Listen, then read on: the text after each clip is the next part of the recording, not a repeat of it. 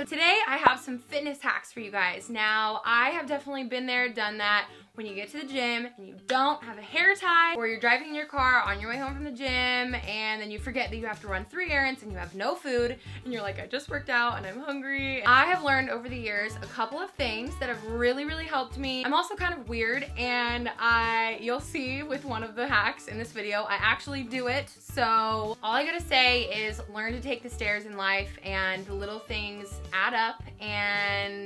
But other than that, let's get into the video. So this tip is actually so incredibly simple, but I have found that this is one of the most transformative things that I have ever done for myself. I keep a packed gym bag in the back of my car with just a workout top, shorts, fitness shoes, socks, sports bra, water bottle, some extra headphones, whatever you need to get a workout in. And I have found that this literally comes in handy. And man, if I'm driving home from somewhere and the sunset's looking beautiful, I can literally just go for a sunset run because I'm ready, or just swing by the gym. It's amazing, and I get more workouts in. The next thing is a center console tip. So this is something that has really come in handy over the years. Keep your hair ties in your center console of your car. Obviously, this applies if you drive, but this is amazing and this has helped me so much. I also recommend keeping snacks in your car, like dried fruit or nuts, seeds, anything like that. Sometimes I'll even put an apple in there. And then you'll always have a snack with you when you get back from the gym. Now this next tip is something that I actually do, even though it's really silly, but it's just kind of to remind you to take the stairs in life. And I actually lunge with my grocery bags. If you've been watching my vlogs, that you will know that I've done this for years. And so just take the stairs instead of the elevator. Make those conscious decisions to get moving.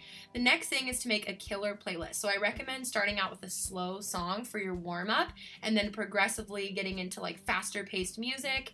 And then I typically end with like a slower paced song for like a stretch. So those are my little playlist tips that I find to be really helpful. I definitely get in a tougher workout when I'm having more intense music.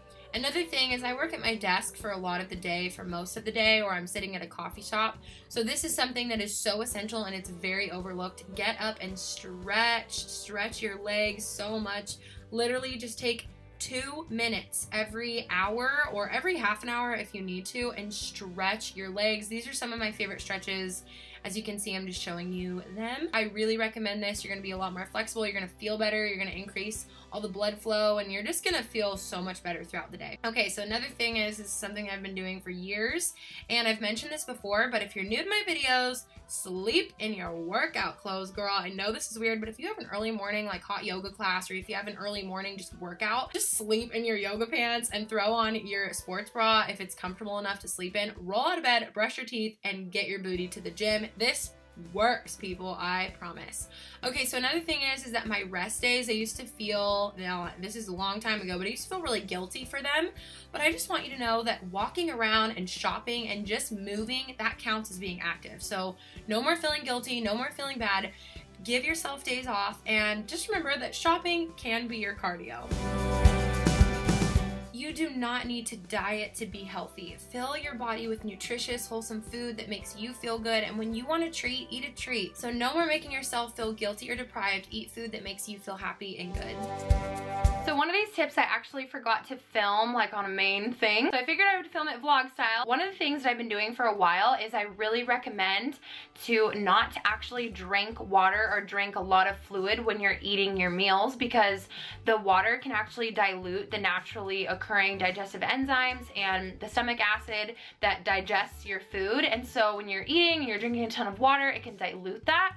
So it can actually slow down your digestive process. If you were to just eat your food without all the liquid, your body can actually digest that food a lot easier. I've read a lot of studies about it, but studies aside, I have just found that it works for me, and I feel so good when I eat my food now. It's really actually helped me a lot, so I figured it would help you too.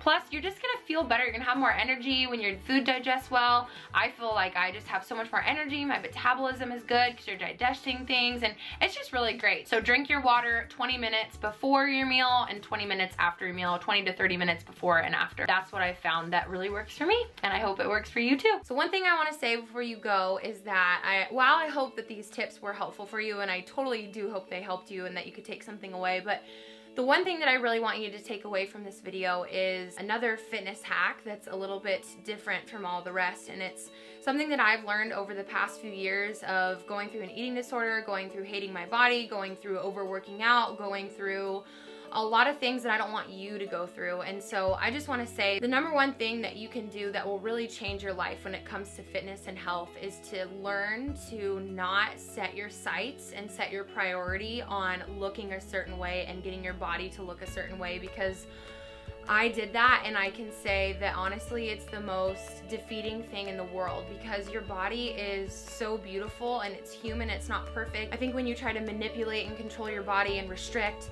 and overwork out and do all of these things that are actually unhealthy for your body, I think the number one thing that you can do is accept your body right where it's at right now. And instead of setting your sights when it comes to health and fitness on looking a certain way and getting a certain body, maybe losing weight, we set such high standards on ourselves. And I think that when you just allow your body to change naturally, and when you just take care of your body because you love your body and you actually want to have a healthy body instead of just having a body that looks a certain way, that's when true health and fitness become something that you love. And instead of it being something that you idolize and you worship and you're obsessed with and you need to look a certain way, you just learn to love taking care of your body. And so I would say just accept yourself right where you're at right now. Love your body, take care of your body. And I say this a lot, so I feel like in a lot of my videos, but I think it's the most important truth that we can ever learn when it comes to what true health and fitness is and means, is that it doesn't mean a destination. It means today, and it means choosing today that you're gonna be healthy and love yourself right now, not in the future when I lose 10 pounds or in the future when I go to the gym 5 days a week. It's not a future thing, it's a today thing. If you enjoyed this video, if you liked any of the things that I said or talked about or whatever, I would love it if you would subscribe to my channel. If you're not already, you can click this button right here, it's free, and I hope to always help you in my videos. Other than that, I am gonna go. I feel like when I say I'm gonna go, I should just like turn around and like go. But then that's kind of weird, so maybe I shouldn't do that. But anyway, thank you so much for watching this video. I hope you're having a wonderful day, and I will see you in my next video. Bye!